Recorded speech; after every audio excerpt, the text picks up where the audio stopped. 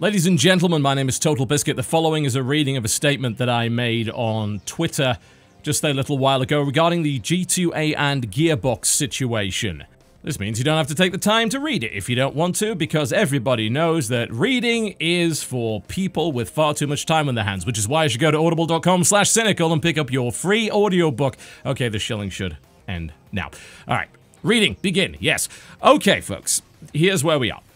After reading about the G2A and Gearbox partnership to produce a collector's edition of Bulletstorm full clip, I made the decision to stop covering Gearbox games. The reason was fairly simple. G2A is a company that profits directly from stolen goods. G2A's existence as an easy place to sell keys acquired en masse through credit card fraud, thanks to their lax checks and lack of corporate responsibility, has done damage to indie devs, publishers, and retailers who are often hit with large numbers of credit card chargebacks. G2A actively profits from these sales in many ways, which include the practice of selling a form of insurance against stolen goods listed on their own website, an insurance that happens to be also incredibly difficult to unsubscribe from due to underhanded tactics from the company. These issues and far more besides are detailed in the list of links that I put at the bottom of this statement. The practice has gone on for a number of years, and it's only got worse as a result of G2A's rise in popularity. Companies such as TinyBuild have publicly stated that they have lost large sums of money this way. A lesser-known incident with Unknown Worlds and Natural Selection 2 almost bankrupted the company. Small startup digital retailers such as Indie Game Stand had to shut down under the burden of credit card chargebacks. It is a serious issue, and it's not one that I take lightly. I felt that it was important to draw a line and take a stand on the issue, sending a message to publishers and developers that working with G2A is a mistake. The morning after I posted this on social media, I was contacted by Gearbox, who asked me to provide proof of what I was saying regarding G2A.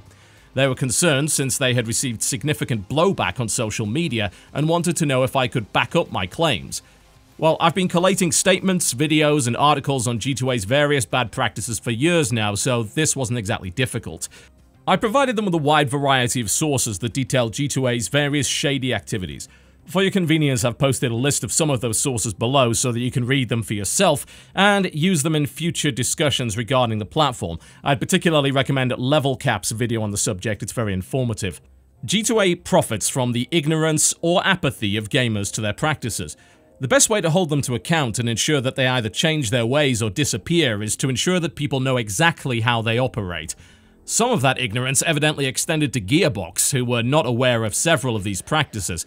After I sent them an email with a list of evidence along with statements I'd been gathering from developers, they asked for a conference call. During this call, I walked them through the evidence and explained some of the more complex concepts. I felt it necessary to ensure that I was not simply one person holding a grudge or, worst case, actively trying to sabotage a company for malicious reasons, which is why I provided such a wide variety of sources, so Gearbox didn't have to just take my word for it. They had a mountain of independent sources verifying everything that I was saying. Once they understood the various complexities of the issue, Gearbox proposed a solution. That solution? Well, you can find it in their statement, which they gave to the press today. For your convenience, I'll read the whole thing unabridged. Gearbox Publishing heard loud and clear the concerns voiced by John Totalbiscuit Bain. Gearbox was then provided with a lot of documentation on the subject, after which John was gracious enough to spend time across the last 2 days with our head of publishing, Steve Gibson, to put together a proposal and a deadline for G2A to act upon. The following list of conditions must be publicly committed to prior to Bulletstorm's Steam launch. Within 30 days, G2A Shield, aka Customer Fraud Protection, will be made free instead of a separate paid subscription service within terms offered by other major marketplaces. All customers who spend money deserve fraud protection from a storefront. To that end, all existing G2A Shield customers are notified by April 14th that fraud protection services are now free, and they will no longer be charged for this. Within 90 days, G2A will open up a web service or API to certified developers and publishers to search for and flag for immediate removal keys that are fraudulent.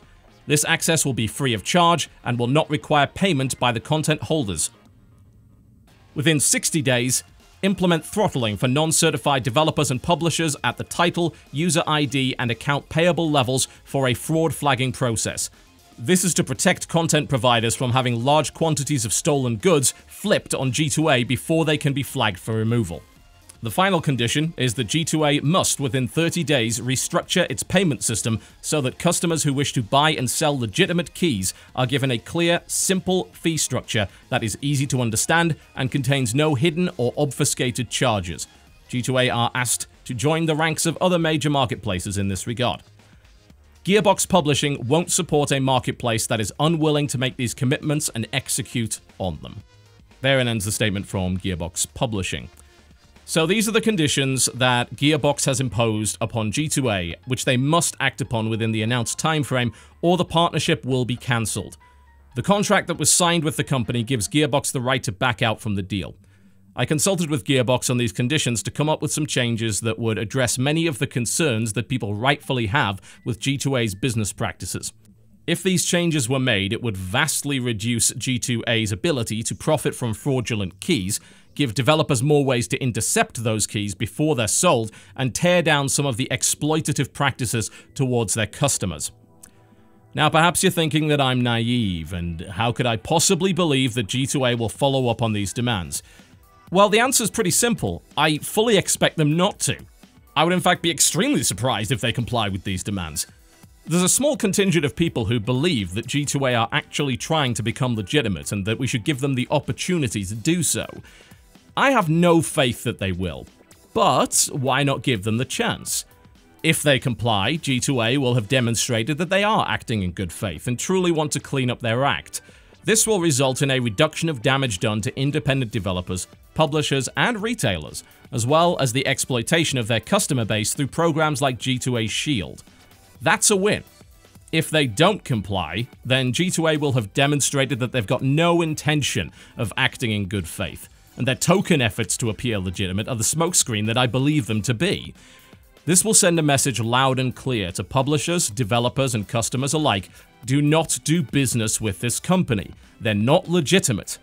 Gearbox will cancel their partnership with G2A, which should send a message to other publishers that this is not a company that you want to work with, and it would also remove the need for a coverage boycott of Gearbox titles.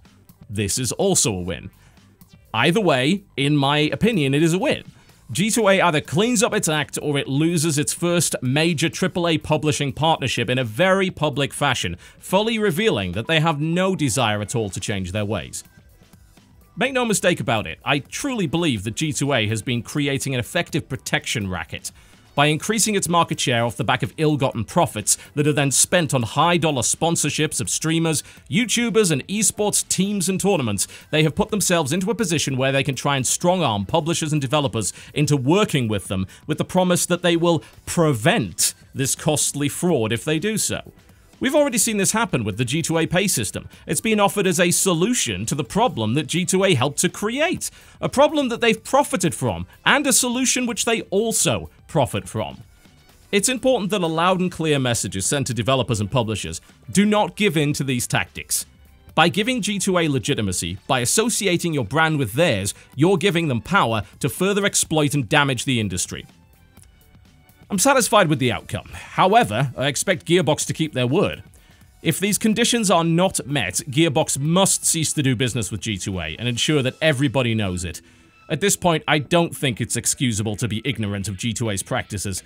This is only the latest in a long line of scandals for the company, and if developers and publishers continue to make deals with the devil rather than resist the advances of G2A, they can expect similar backlash from consumers.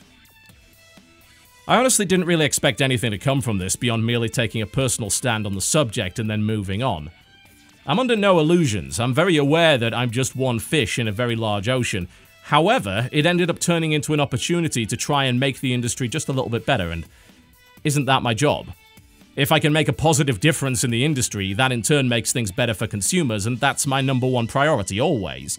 I'm not a fan of apathy or the people that preach it. I'm not a fan of being told that I can't change anything, and I don't like it when that philosophy of doing nothing is spread to others. You all have the power to affect change, especially in large groups, and even if that weren't true, it's still not a good reason to avoid taking a stand on things that you believe in from time to time.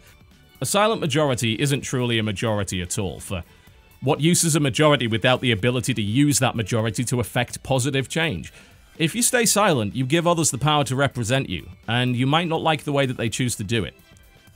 Thank you for listening. please find below the links promised. There are plenty more articles and videos on this subject, so if you do happen to find a good one that I haven't listed, tackling an issue that I may not know about, then feel free to send it to me via social media. I'd like to get back to work now. This behind-the-scenes stuff isn't my style, and I'd rather be making things to inform you lot and put the light on games worth looking at. People keep asking me to script my videos. Well, this is what it sounds like when I do. I think you can understand why I don't. Sound like a goddamn robot. Anyway, I'd rather this consultation role not become a trend, but when presented with an opportunity to make a difference, it's irresponsible not to take it. My name has been Totalbiscuit. Thank you very much for watching. I'll see you next time.